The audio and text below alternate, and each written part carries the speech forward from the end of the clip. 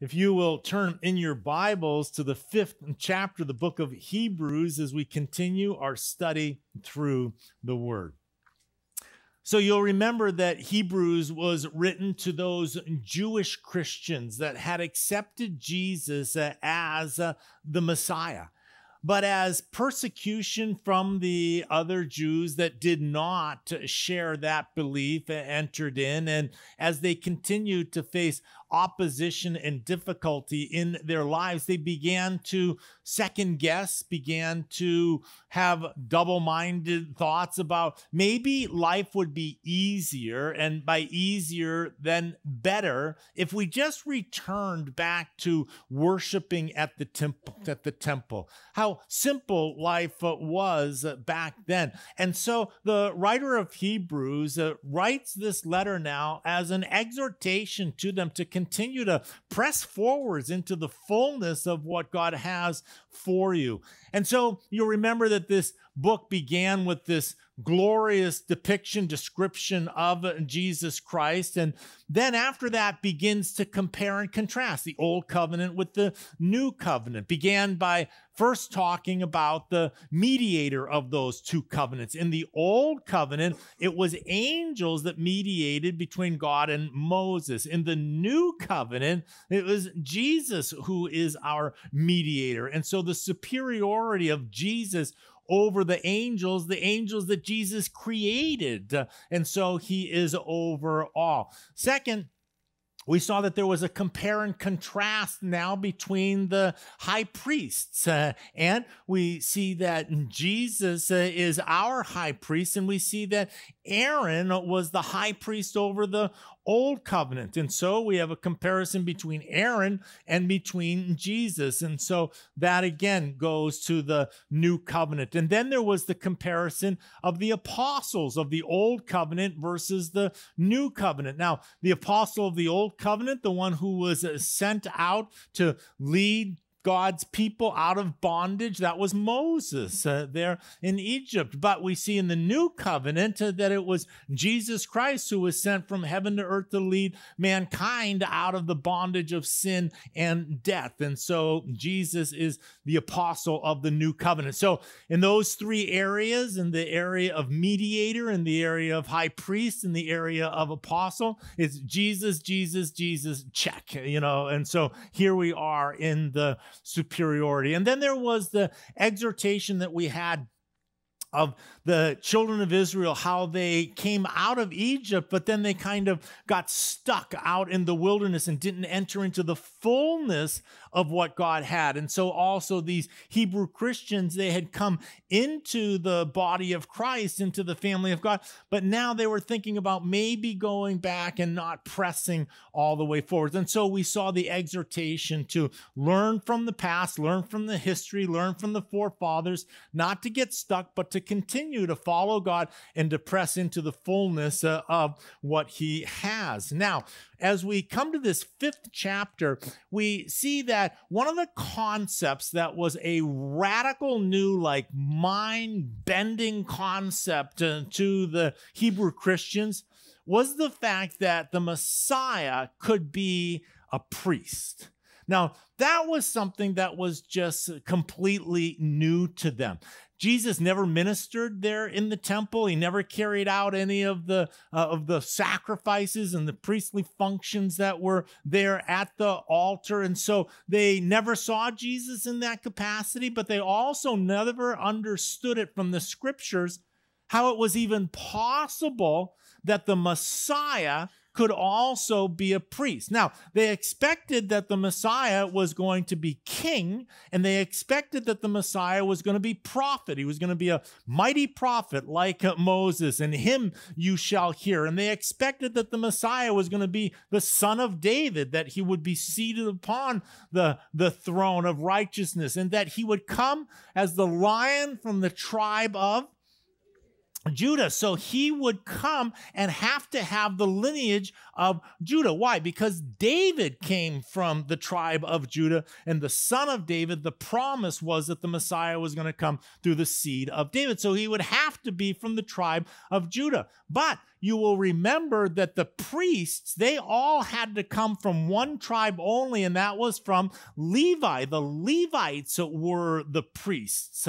And so how could it possibly be that the Levites now, that the Messiah could be both from the tribe of Judah and also be from the tribe of Levi? And so this concept, now he talks about the comparison of the high priests, you'll remember, and then he mentions Melchizedek, but that was only in the comparison of the high priest. And now what he does in this 5th chapter is he kind of hits the brakes, sees the puzzled look on the Hebrews' faces, Christians, about talking about how the Messiah is a priest. And now he's going to back up and say, let's dig this out a little bit further for you and help you to understand how Jesus is the high priest in the new covenant and how this was shown. Remember, they're Jews now. This was shown in the Old Testament. And so he's going to go back and show them now from the Old Testament how Jesus qualifies as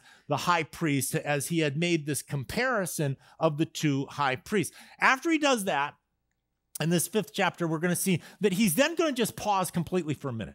And he is going to, in the rest of the 5th chapter and into the 6th chapter, he is going to talk about the necessity of growing in our faith to spiritual maturity.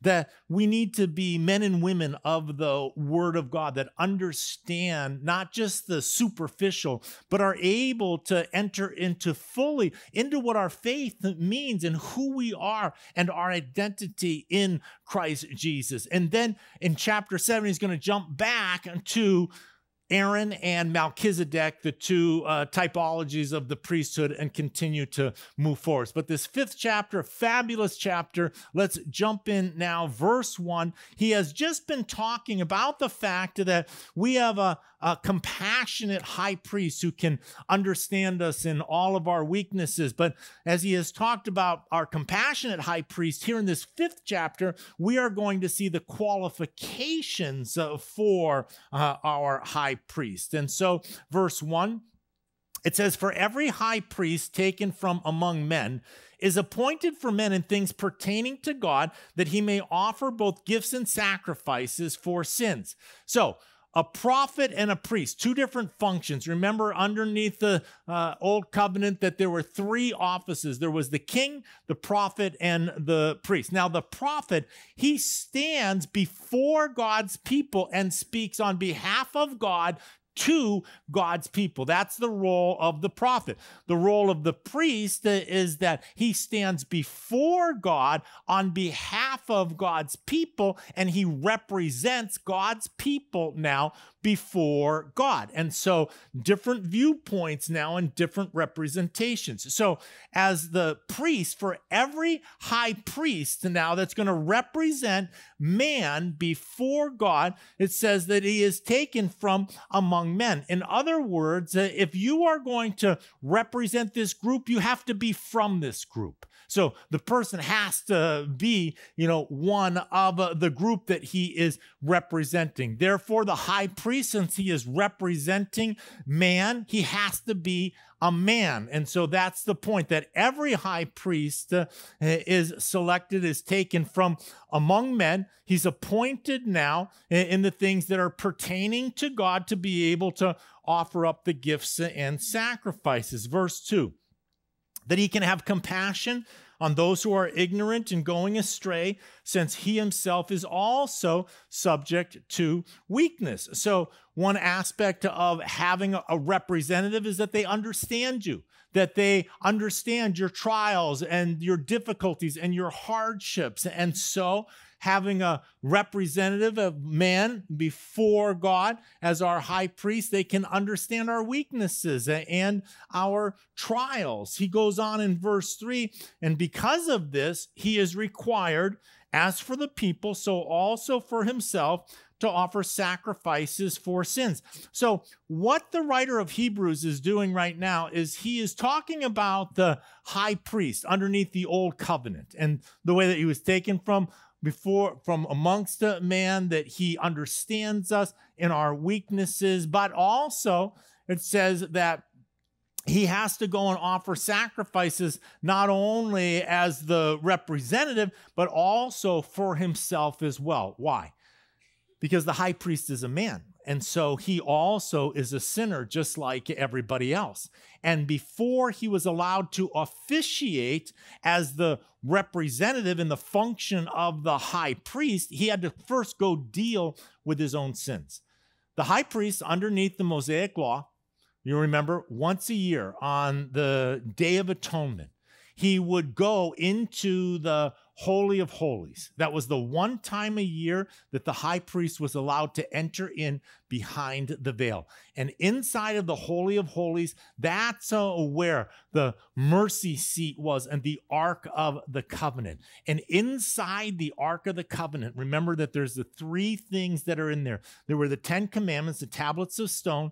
There was also Aaron's rod that budded. And then there was the golden pot of manna. And those were inside the Ark of the Covenant. The mercy seat sat over that. And what he would do is he would offer the prescribed sacrifices, and then he would bring the blood of the sacrifices in on behalf of the nation. He would sprinkle it over now the mercy seat, and then he would back out again. He would do that once a year. But before he was allowed to go in as the high priest and to officiate that, he first had to go get himself cleansed.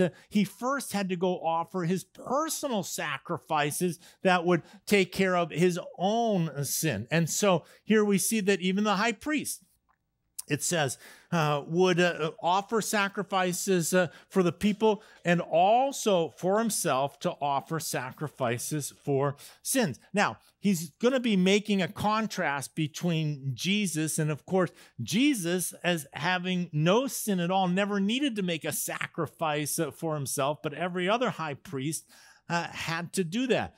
He says in verse 4, "And no man takes this honor to himself, but he who is called by God, just as Aaron was." And so here he talks about the fact that a high priest wasn't a position that you could covet. It wasn't a position that you got because you desired it or you felt that you were qualified for it. You didn't get to put a resume in and then show your qualifications. It was an appointment from God. God is the one who would choose who is going to represent man before him. And you'll remember that God chose Aaron in the same way that God also chose Moses. But the children of Israel, they challenged that, if you'll remember.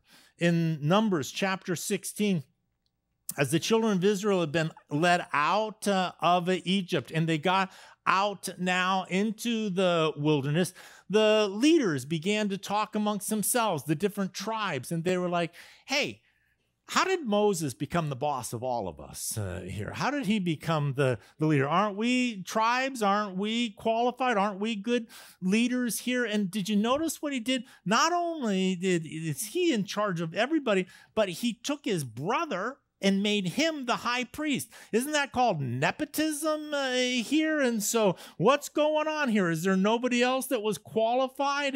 And so now they confront Korah leads this rebellion against Moses and gets all of the leaders together to confront Moses and to say, hey, we think that we're qualified here to be able to be in leadership as well. And it says that they rose up before Moses with some of the children of Israel, 250 leaders of the congregation, representatives of the congregation, men of renown, and they gathered together against Moses and Aaron and said to them, you take too much upon yourselves, for all the congregation is holy. We're all holy, every one of them, and the Lord is among them. Why then do you exalt yourself above the assembly of the Lord? And so how did Moses handle that when they came and they said that, you need to share in the leadership? Moses just simply said this. He says, okay, everybody who's with Korah, you guys go stand over there.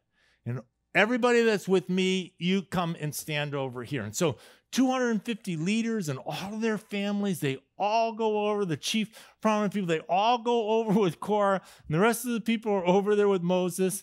And then all of a sudden the earth opened up and swallowed all of the 250 families right into the ground and then closed up afterwards. It doesn't say this, but I think Moses then asked, any questions?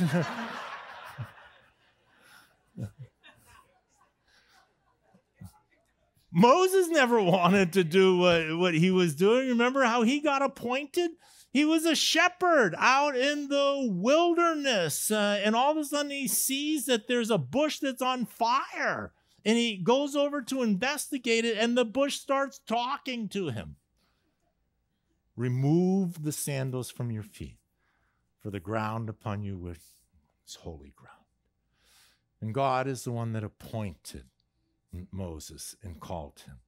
And God is the one that then chose and said, Levi, and the tribe of Levi, they are the ones that are going to be the priests and the high priests that are going to represent before me.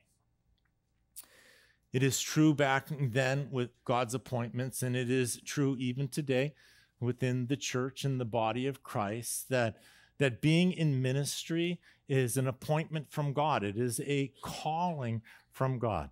It doesn't matter how much a person desires to be in ministry. It doesn't matter what their qualifications look like and what their resumes look like. It is a calling from God that he puts upon the hearts of men and women to now step in and to serve him. And so these are appointments from God, God's invitation for us to draw near and to serve him. And so we see here in these first 4 verses that what the writer of Hebrews has done is he's shown us what the qualifications were for being the high priest. And so, number 1, he says the priest had to be human, had to be from mankind. Number 2, that he had to function as a priest in the offering up of sacrifices. Third, that he had to be compassionate and sympathetic and able to identify. And finally, fourth, he had to be called by God. He had to be appointed by God. It couldn't be a self-appointment. And now what he's going to do in the next few verses is he's going to show that Jesus meets each one of those 4 qualifications of a high priest. Now, the writer of Hebrews isn't going to take it in the same order that he just listed this out, but in the next few verses, he's going to hit those 4 points so that the 4 qualifications we're going to see, each one of those are going to be checked off here in the next couple of verses. So, verse 5. So also Christ did not glorify himself to become high priest. First issue that he deals with is whether or not Jesus appointed himself or whether or not God appointed him. And so here he starts off and he says that Jesus did not glorify himself to become high priest, but it was he who said to him, you are my son, and today I have begotten you. That comes out of Psalm 2, verse 7, and then verse 6. As he also says in another place, you are a priest forever according to the order of Melchizedek. And so here we see that in Psalm 2, he is declaring that he has been chosen by the Father. You are my son. So that is the choosing. And then we also see that he appoints him to the priesthood there in Psalm 1, but you are a priest forever now, according to the order of Melchizedek. Now, Melchizedek is interesting because Melchizedek you're going to find back in the book of Genesis.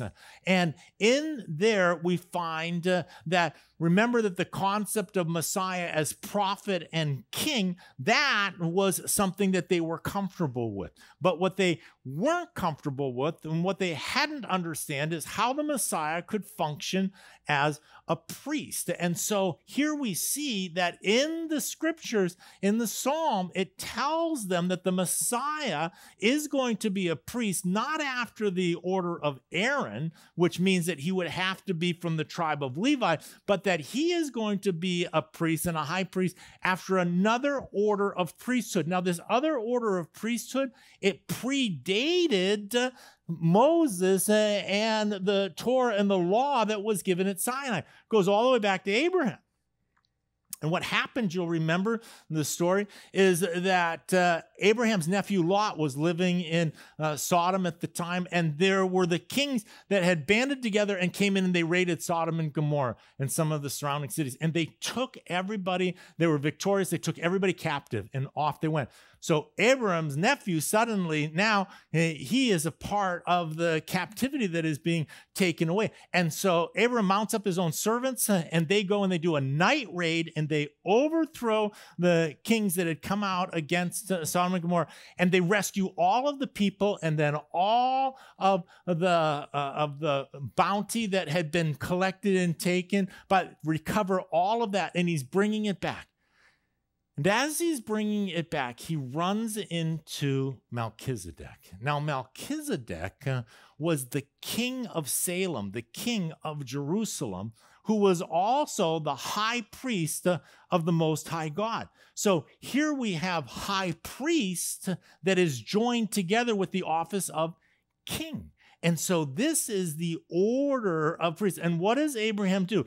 Abraham offers up tithe. He gives a 10%, a tithe of all that he had just brought back, and he gives that, worships God, and gives that to Melchizedek. And so we see Abraham, who is the father of the faithful of the Jewish nation, we see that he paid his tithe, the nation of Israel paid tithe before a different high priest, not the high priest of Aaron that comes later, but the high priest now of Melchizedek, and this is who Abraham. Now, Jesus is a high priest after the order of Melchizedek, of king high priest collected together. And this he is showing the Hebrews.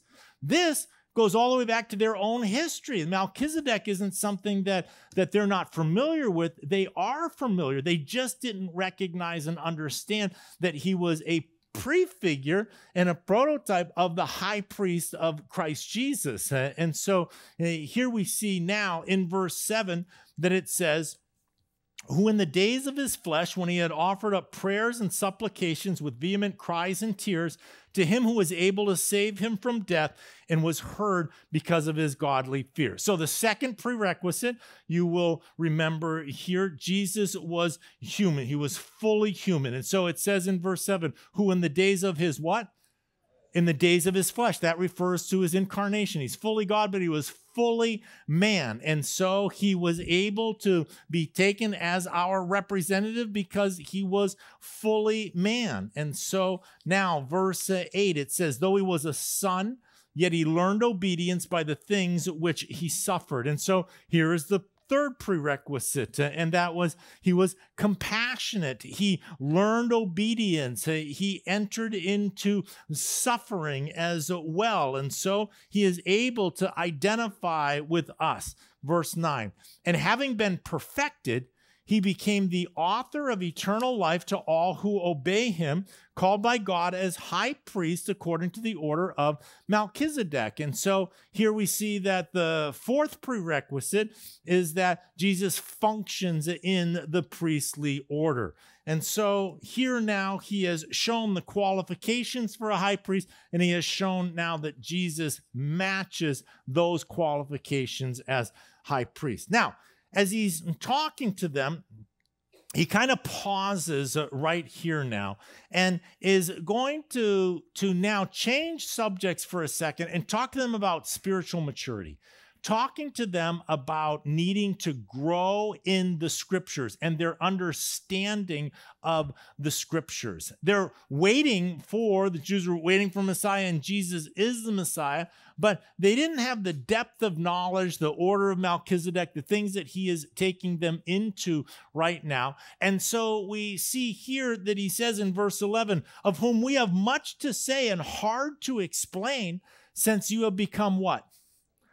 Dull of hearing. He says, that these are deep things, and I want to talk to you about these deep things. The deep things of how Christ fulfills all of the typologies of the Old Testament, of the Old Covenant. He says that you become dull of hearing. He says in verse 12, for though by this time you ought to be teachers, you need someone to teach you again the first principles of the oracles of God, and you have come to need milk and not solid food.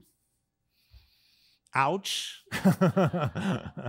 Here he is. Remember who he's writing to. He's writing to the Hebrews. These are the ones that had the scriptures from the time that they were this high. These are the boys that learned Hebrew to speak it and to read it so that they could handle the scriptures. These are the people who were God's people, who were delivered out of Egypt, and they were God's chosen, and they now have the scriptures. So in the church, remember, the early church, there were the Gentiles, and the Gentiles didn't know anything about the scriptures. They had no knowledge or understanding of what was in the Old Testament or in the scriptures of the Jews. But the Jews, they had all of the rich history of their nation and of God's revelation to them underneath. And so they had been waiting for the Messiah, and Jesus is the Messiah, and now they have entered into that. But they never understood the fullness of Christ in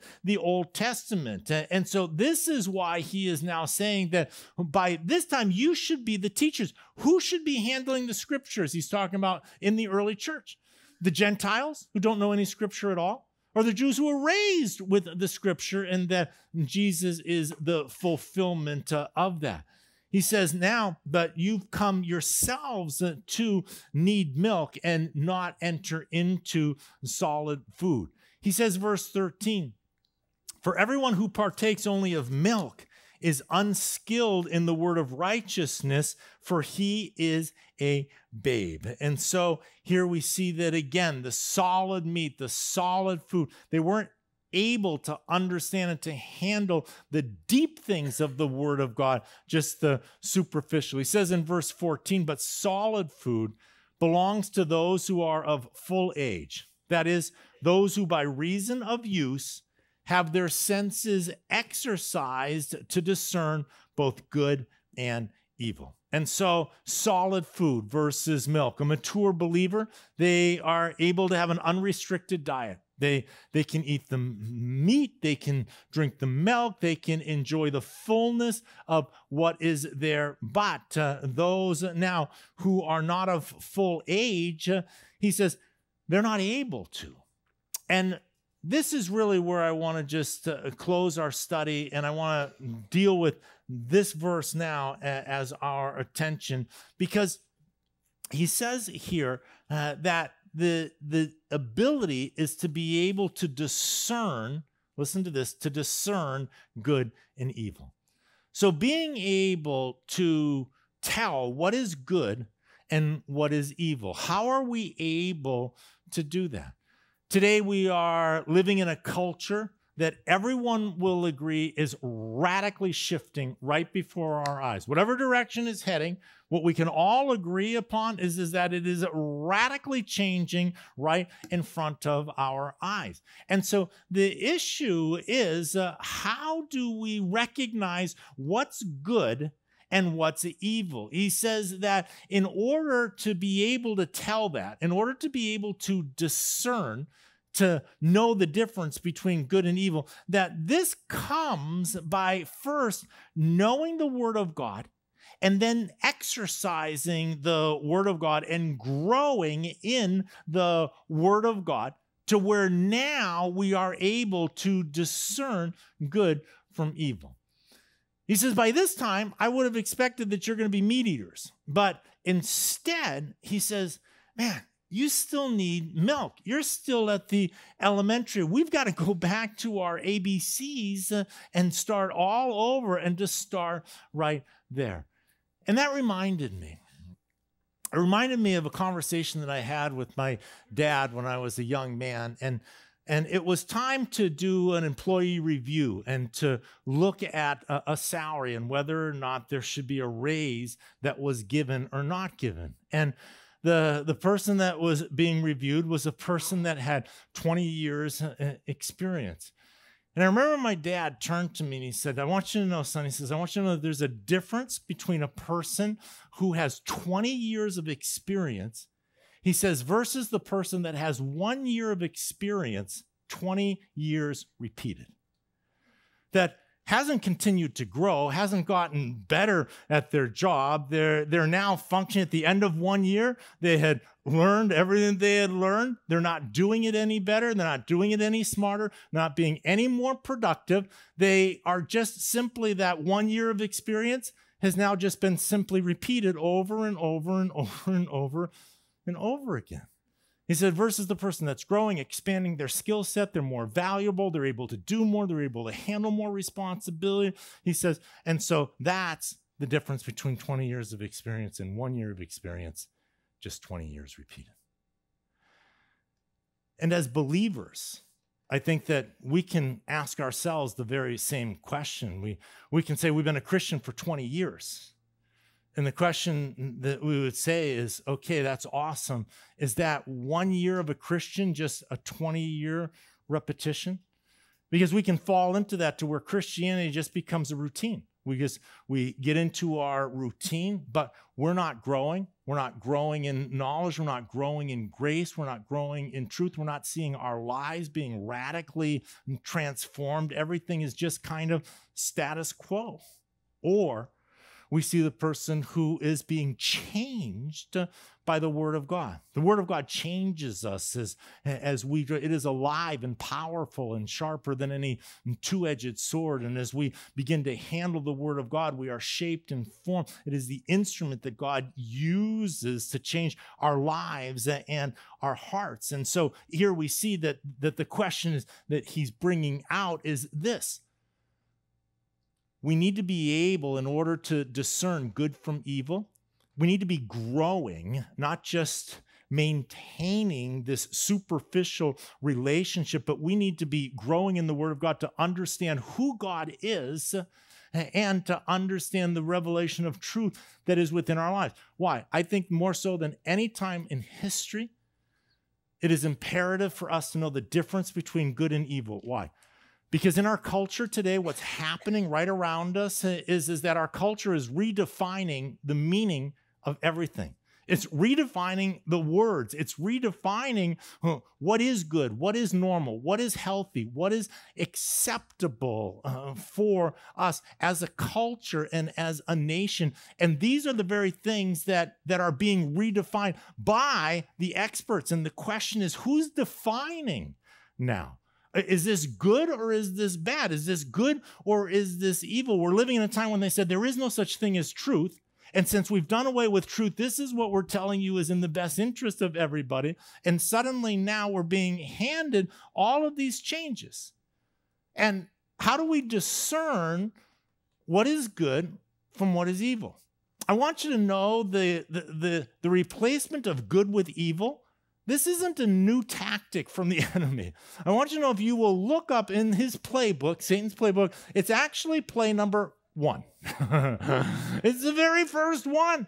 It was there in the garden when he starts to have a conversation with Eve. And what happens by the end of that conversation, he has Eve convinced that evil is good and that good is evil, that God, he's not been treating you right. You've been thinking he's been treating you good. He's not. He's been holding out on you. He doesn't want you to be like him and everything. And he convinces her that evil is good and good is evil. How do we know in the voices and the landscape and all that is going on around us, how do we know what is good and what is evil? It is in the Word of God. While our culture is changing and definitions are changing and the voices are swirling around us, I want you to know the Word of God has never changed. Amen. It is the revelation of truth that is in our lives. And as we dive into it and are tethered to it, this is what helps us to recognize and understand good from evil. And it says not just a cursory overview, not just sipping on the milk of the Word of God, but digging in and recognizing the importance. It is more important, the Word of God, I believe in today, because of the environment, the hostile environment that we are living in, and the radical changes that are going on around us, to be able to stand solid, we need to be standing solid on the Word of God. And so diving in and digging in, it says exercising, not just looking at the gym equipment. There's a difference between the person who goes into the gym, looks around, and leaves and said, I went to the gym. I might be one of those people. I'm just saying, versus the person that gets in there and actually, exercises, and uses the equipment. And so we don't want to just come into church and look around and say, yay, the word of God. We want to get in here and grow. Why? Because we need to be able to discern evil from good. And God is the one that teaches and helps us to recognize and understand through the word of God what is good and what's evil. Let's pray. Father, thank you for your word that leads us and guides us into righteousness. God, we don't want 1 year of Christianity 20 times repeated.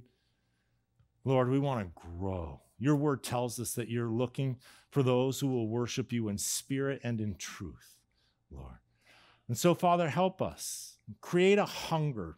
Salt our tongues, Lord, for your word, that you would help us to dive in and to meet you. You promised to meet us in the word of God and to change us through your word.